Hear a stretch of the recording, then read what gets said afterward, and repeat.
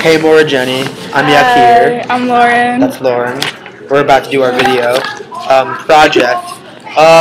So yeah, it's gonna be pretty crazy. So just bear with us and Okay. just note we didn't have a lot of time because we were sick and yeah. So have mercy, please, on us. Okay, so our topic is Kohen Mashuvach Upitorim Milchama. So like people who are pator from going to Milchama. So yeah. So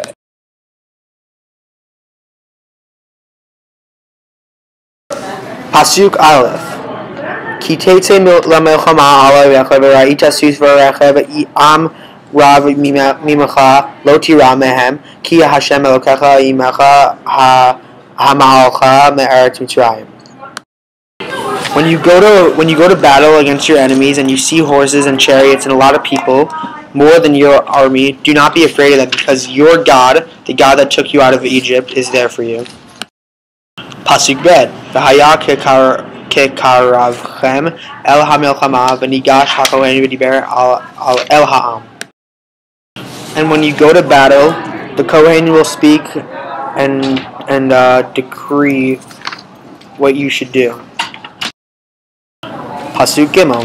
Amar alehem Shema Yisrael atem kravim hayom lamelchama al oyevechem al yeirach levavechem al tirahu ve'al techabsu ve'al ta'arutzu mipneihem. And you should say to them, Bnei Israel, go on the stage of battle against your enemies, and don't let your heart be faint. Do not fear, do not be alarmed, and do not be frightened against them. Pasuk Daled. Ki Hashem Elohechem ha'holech imachem lehilachem lachem im oyvechem l'oshiadchem. Your God Hashem will go with you to fight the battle, and He will save you. V'dibru hashotrim el ha'am lemor mi ha'ish asher bana vayit chadash v'lo chanacho yelech v'yashov leveito pen yamut b'milchama v'ish acher yach. And the Shotrim will say to you, there is a man that built a new house, and he has not dedicated it.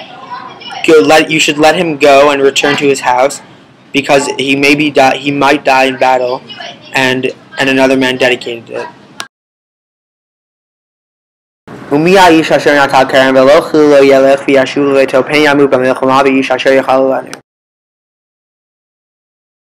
And what if there is a man that planted a vineyard but did not use the fruit yet? Let him go to return to his house because he might die in battle, and another man would use the fruit.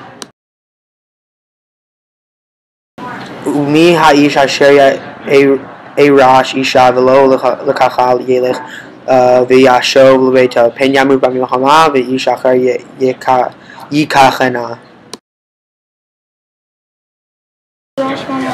And let's say there was a man that had his wife, but had not taken her yet. Let him go to return to his house because he might die in battle and another man will take her. V'yasvu hashotrim ledaber al ha'am v'amru mi ha'ish hayera v'rab ha'levav yilech v'yashov leveito v'lo yimas et levavechav ki levavod.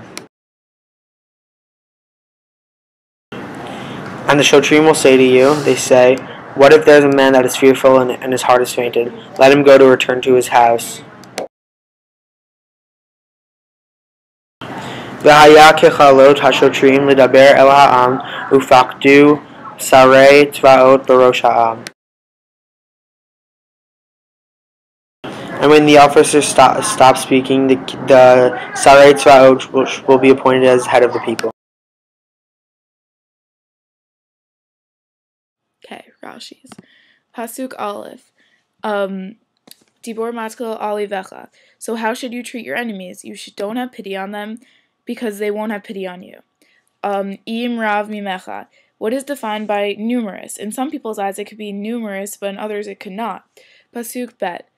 Kekarav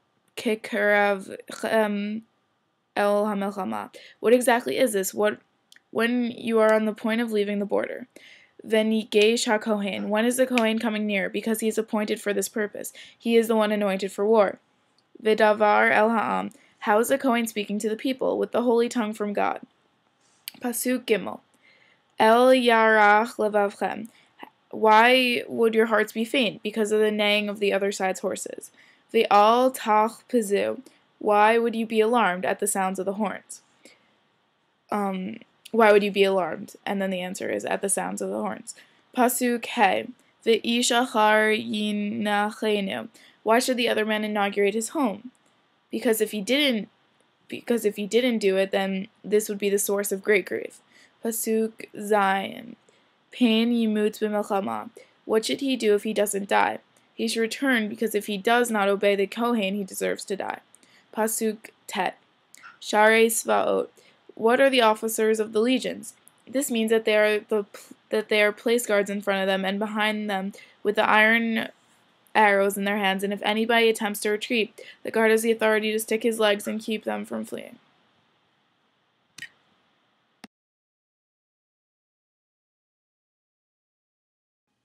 Lest he die in battle. This article summarizes what the Pasukim are talking about, and that the purpose of the Kohen's speech is clearly to strengthen them and their faith in God. The purpose of the officer's speech is to say who is exempt from fighting, etc. The 4 types of people exempt from fighting in war are someone who never inaugurated their home, like who bought their home but never dedicated it. 2, someone who bought a vineyard but didn't eat the fruit. 3, someone who married a wife. 4, someone who just married a wife, like a newlywed.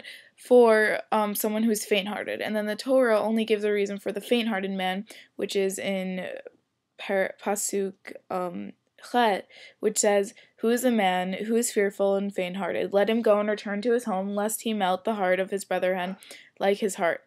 Why are the other 3 exempt? Rambam writes in Pasuk He that the Torah commands that these 3 return, for their hearts would be towards their homes, etc., and they would flee. And then the Ibn Ezra, Rashbam, and the Chizkuni offer similar explanations for this. This interpretation fits in the context of the Parsha as a whole, which deals in both speeches and with the strengthening of the nation's fighting spirit. The literature structure of the officer's speech, the 3 and 4 model, also reinforces this interpretation. We find, therefore, that this Parsha is unified in its subject as well as its purpose, the strengthening of the spirit, that nation's spirit, with a view of victory.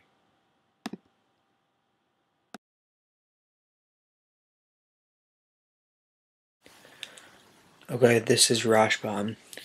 If a man's heart becomes weak, and he's fearful that he will die in war, and his luck will run out, there are those who think that if you go to war, and they are considered they don't have luck to come out and inaugurate his home, they won't have luck, so they won't be able to come home and return to inaugurate his house. Maybe God never wanted the person to go home and inaugurate his house, so that's why he sent me to war. The reactions were mentioned: the new house, the new wife, and the new vineyard. You are allowed to go home for these three things. Rambam asks if you are allowed to go home for any other reason. He says yes. If there is a fearful person and thinks that their luck will run out, they can go home. There are just examples of things that can go on in your life, but there are many different examples, and there are different places in Tanach where it gives you 3 examples of something, but it is meant to represent many other things. We find this in Kohelet, and there are just 3 things that are mentioned, but they're just overall meanings. They don't represent the full concept, but there are many different categories that fall under these 3 things. That's what Rashbam says.